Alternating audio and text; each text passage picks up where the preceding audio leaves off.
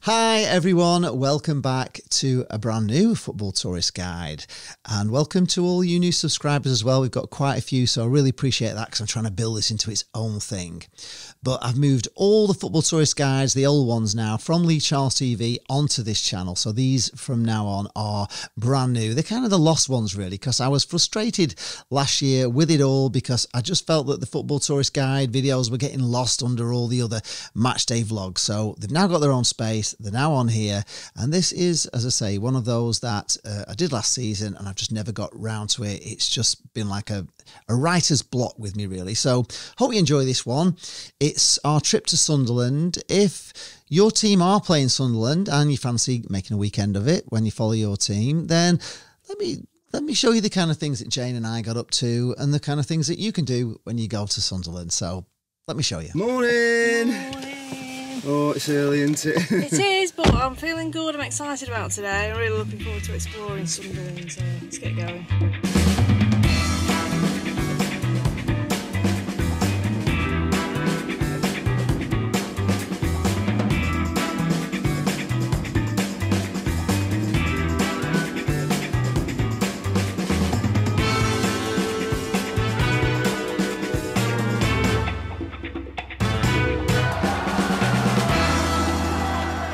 First stop was the North East Land, Sea and Air Museum because Jane had discovered that they had an exhibition of old Blackpool trams. She couldn't wait to see them, so let me show you that.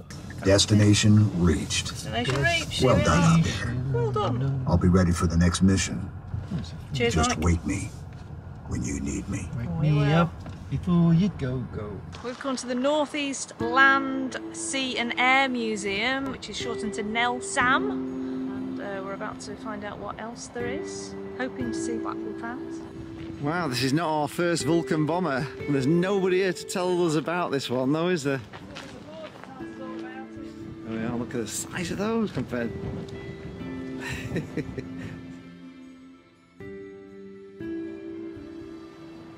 In we go. I could probably go to sleep in one of these actually. Absolutely hug you. Yeah, we were up a bit early. When you're in a museum, you always meet really interesting museum guides, and Chris in this museum was so eccentric and so amazing. So let me show you what he told us about the planes there. This is the American F-84. This one here? Yeah, they were nicknamed the Thunderstreaks. They were jet-powered, had 4 cannons, and could carry nuclear bombs. They were a development of the American F-84 Thunderjet. This one had a nasty accident. It crashed somewhere and damaged its wings permanently, so I'm afraid this thing will never fly again. English Electric Lightning has 2 engines, one at the top and one at the bottom. And as one interesting feature, it had fuel tanks at the top of the wings. The Hawker Hunter. During an air show, there was a disaster, and this aircraft compensated the air show by going beyond the speed of sound. So amazing airplanes, aren't they? Really are. But there was so much more than planes, as you can see. What's in there? Oh, there's a man on the toilet reading a paper. Oh, cool. Oh, look, he's got paper as toilet roll as well. Oh, gosh, yeah.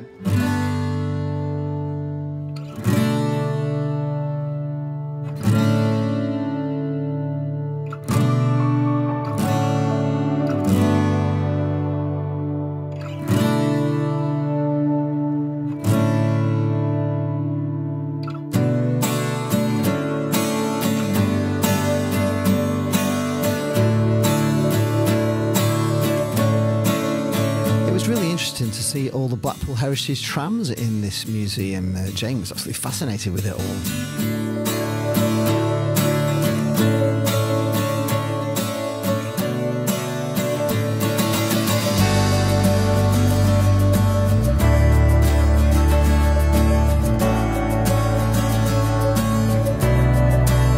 In the cockpit of a tornado. There's not a lot of room. It's pretty tight in here, I've got to say. What a great museum this is. In the cockpit of one of those. So yeah, so it's pretty tight, I've got to say. There's not a great deal of room. To believe you could fly in one of these. That was an old fighter plane. Oh my gosh. It's got like cloth wings or something, hasn't it? Wow, that's amazing. What beauty that is. That's in really good nick as well, isn't it? Oh, yeah, that's like brand new. What's this one, Jay? Oh. Right. God, that's a tiny helicopter, isn't it?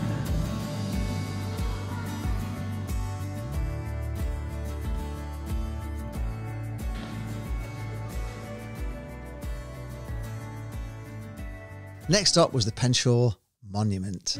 Making a slight detour, we're going to the Penshaw Monument. We are, yes. But we'll be out in 4 minutes. It's one of the wonders of the world, I believe. Is it? Or something like that. What are the 7 in One line. One of the 7 wonders Exit of left. Durham. It's go time. Excellent.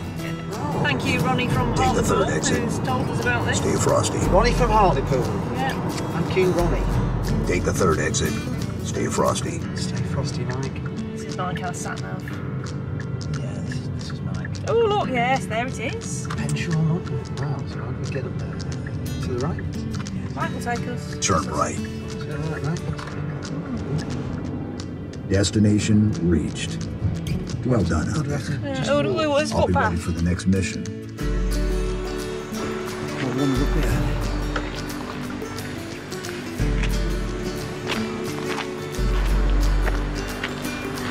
Hi everyone, we're just going to make our way up to the Penshaw Monument. Well, the Earl of Durham monument. It's actually on the Sunderland badge as well, and I've never even heard of it, but It's nearly 200 years old. 200 years old. It looks like something from Greece from far away. Yeah, it's based on that. It's quite a walk up to this, folks. Gotta say, what an amazing thing this is.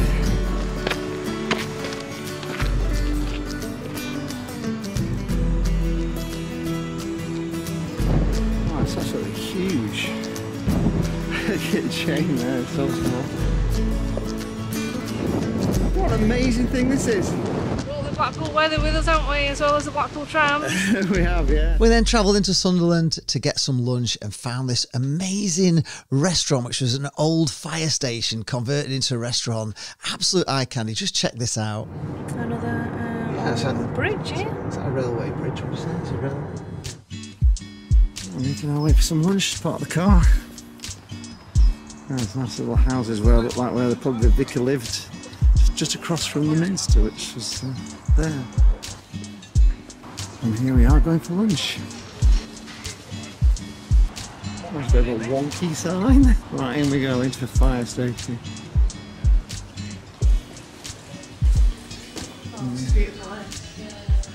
Oh wow. Oh blimey, yeah. Wow. It's toasty as well. God, that's impressive, isn't it? That's beautiful. God, you can tell it's an old fire station. Yeah, how cool's that?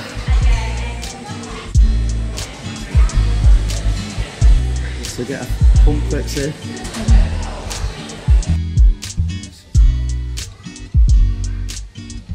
They are quite nice chairs, aren't they? Wow, this is just everything about this one.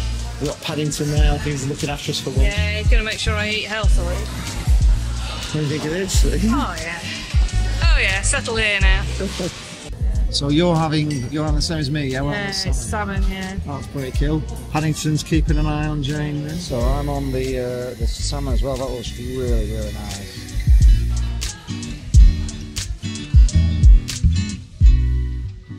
So next up, we went to the Winter Gardens where there was actually dinosaurs, and as we know, Jane loves a dinosaur.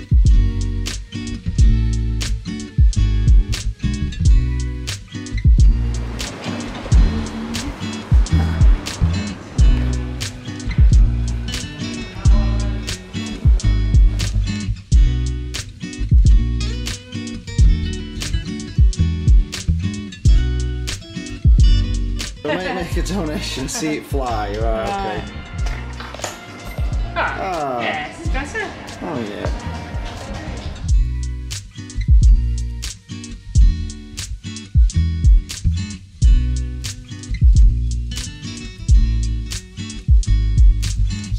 Weird taxidermy going on here.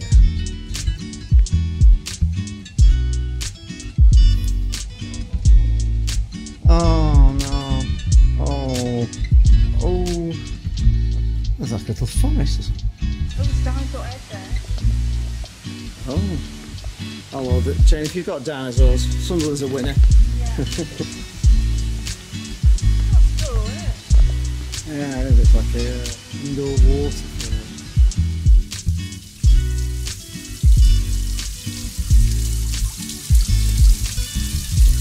Oh, we got no feed for you. Wow, they are big, aren't they? Ooh, a velociraptor.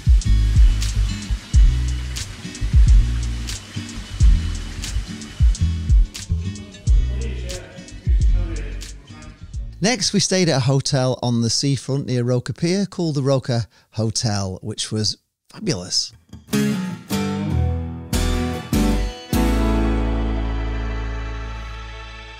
What's down here, Jane? Yep. Yeah, look there. It says Roker Hotel yeah. Parking. Oh, Just so it oh, is. The lion to greet us. Oh, this is rather cool, isn't it? Look at these.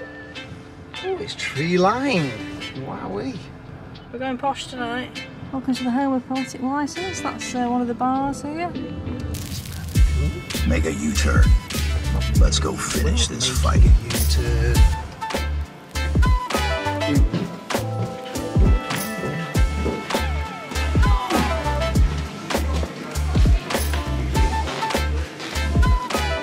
Well, that poetic licence thing, the neon signs are always X, aren't they? Right, hotels. Oh, here. It's all in here. Yeah.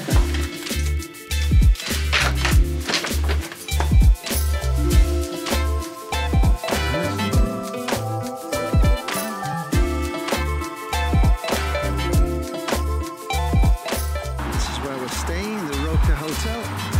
There's a lighthouse on the front. Do like a marina, I've got to say, and there you go, Sunderland's got a little marina by the docks. Oh, that's ace. Yeah, we've got time. It's only 3 Half an o'clock. hour walk. Yeah, Why we've not? got quite a lot to do sort of around this sort of area, haven't we? So yeah, let's have a walk.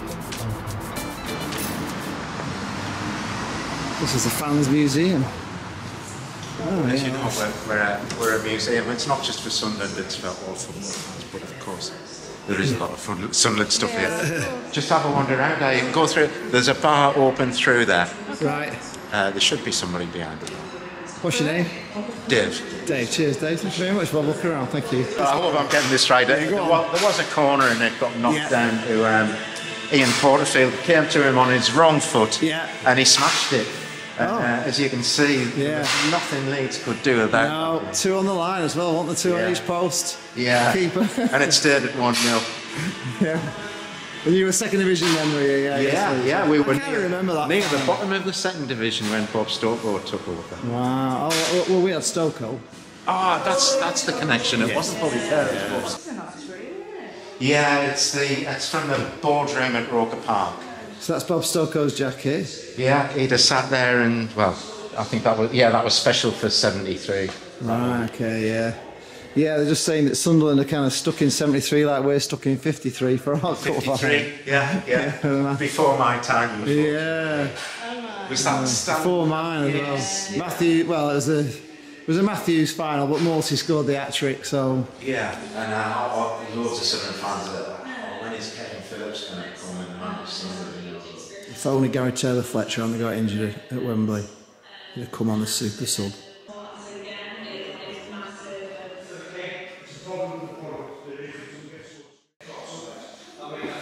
This is really built above this place. Oh, right, Paul Stewart.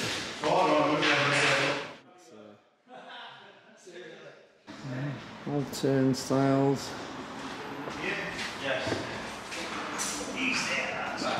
Highly recommend that, actually. Did you? What? Highly recommend a visit to Fans that. Museum, yeah, very good, yeah, definitely. If you're a football fan, Yeah, you'll love it. It's predominantly Sunderland, but there's loads of football stuff that's Yeah. really good, yeah. Jane is the editor of the Blackpool fanzine and she wanted to go and see the Sunderland Fanzine Cafe.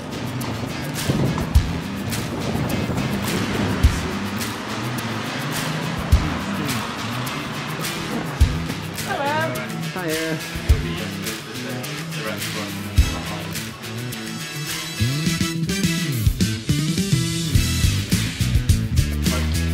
I would say quarter. Yeah. Yeah, you do. Yeah, well, I'm doing 4 a season, so yeah. Oh, that's my one really. Have you got change?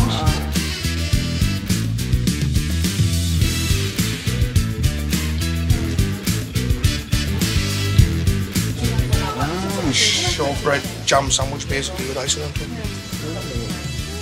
They're famous. They look very nice. World famous. That's a famous pink slice.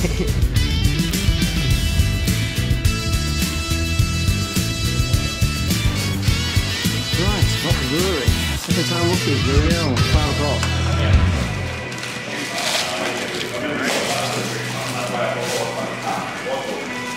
You're in your elements here. Oh yeah, there's 3 I want. Yeah? What do you want? Well, they've got their own stout, which I've got to have, obviously, because it's theirs. They brewed it, oatmeal stout. They've also got cherry sour from Wild Weather, which is one of my favourite breweries. And then they've got a nice sort of table beer here, 2.5% lemon beer from Brew York, who I like. Wow, So I want them all. which is the one you said you want? The other one? That one back there, that Wild Weather cherry sour. I thought that was going to stay for like... I'm Les. You have to excuse me, we move a lot of stuff back here for the match days, so a lot of bits and pieces migrate to the brew. Right, okay, so this is the brewery, yeah? This is the brewery, very Small, small. mate. You know, Vaux was traditionally a, it's a Victorian brewery. It was a. Yeah, absolutely, yeah. Well, they used to sponsor Blackpool shirts. That's right, of course. That's, Famous. I'm from Newcastle, I'm a Newcastle United supporter, Yeah. but it's always a bit Okay. controversial, but I'm very happy being the head brewer for Vaux. To say that. I get. So it's pretty straightforward. I've been very small 5-barrel kit at the moment. Right, okay. So quite. I wish I'd given the place. I've literally just had a super busy day. So No, it's all right. apologies, it's not more tiny. Mash tuns over here. Your mash tuns there, That's what hot liquor tank. yeah. Copper. Okay. That's a CT actually. So cement vessels. Right. We've only got 4. We have the double brew to fill one. So Right. 2 days to fill 1 tank. Right, okay. So the process of making a beer, you put your hops and stuff in. No, not the hops. No, okay. So you mash your grain in there. So that's basically Right. in the most simple way possible. You're mixing Yeah. grain with warm water. Yeah. Temperature depending on what you want. Yeah. The enzymes that were going to help the plant grow, Right. they'll start cleaving starches and turning them into sugar. Right. That sugar later on in the process will ferment, but for now we're just sort of what we call sparging. So we're rinsing that grain, pulling all those sugars out that the enzymes have chopped up. Right, okay. We'll collect that liquid in the copper. Yeah. Quite old-fashioned, I call it a copper. Some people call it a brew kettle. Okay. And basically in there it gets boiled. The boiling will sterilise it, which is really, really good. Yeah. And we'll add hops and other ingredients at this point, which will sort of impart different flavours. Bitterness famously comes from hops, and Okay. quite a bit of kettle character can come from there. Once it's been boiled, Yeah. it gets transferred through a heat exchanger, so it gets cooled to fermentation temperature. So if you imagine it was, 100 degrees C, Yeah. we'll bring it down to 20 generally, depending on the yeast, but 20 is a good, Yeah. easy middle ground. Right. Pop it into an FV, add the yeast, so then those sugars, which we'd previously chopped up from the starch, Got it. the yeast starts working on those, Yeah. and luckily it excretes CO2 and ethanol. So Okay. that process takes, depending, anything from 3 days to kind of, Yeah. Yeah. So it's take longer than others. yeah, depending on strength and style. Have to do like a certain beer at one time, then another beer, and a different beer on another day. We keep it all separate. Like every recipe is an individual recipe. No, I know some people would brew the same beer and maybe dry hop differently or something like that. Right. Every recipe we have is a unique and independent recipe. Not for any. No, fantastic. We've been sat here at Vox Beers and we're on a diet, we can't have these pizzas, but they look amazing. If you get a chance to have one of these. They smell amazing as well. They do, Everyone who's they been do. having them. How long have you been here? Because I saw you painting the sign. 3 weeks. Oh, yeah, 3 yeah. weeks, So okay. we've got a place in Seaham, which is just down Right. the coast. Yeah. And we're just starting setting up here. So we're just getting the name out and getting known. So, Oh yeah. No, honestly, they look amazing. Yeah, thank you. And they smell amazing. Everyone's been eating them in there. Take a picture of the name. Yeah, we've just been in Vox Beers. We're on Instagram, slice.sunderland. But you're on Instagram? Instagram, yeah, slice.sunderland. Okay. Right, cheers. Have a good night. Yeah, I'll slice you that. too. On the last day, before we left, Jane had been told that you might be able to see dolphins off the end of Roker Pier. So let's go and find out if we did. There we are, we're getting close to the lighthouse. Quite a long pier actually, it does stretch a long way. Almost there. Oh, it's got a thing on the top showing you what direction it's pointing. Weather vane.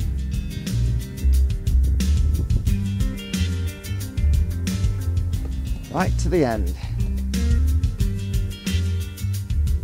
Well, before we set off, Jane wanted to come down here to the end of the pier to see if we could see any dolphins, didn't you? Because apparently there's dolphins at the end. Apparently it's a thing, yeah, but I can't see any today. No. But there's lots of nice bird life. Bye.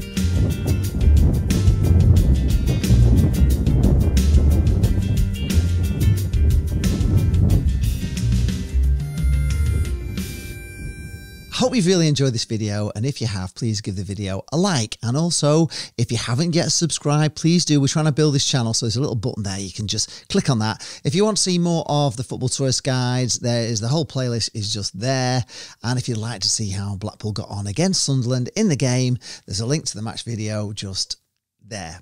Thanks a lot for watching. I will see you in the next one.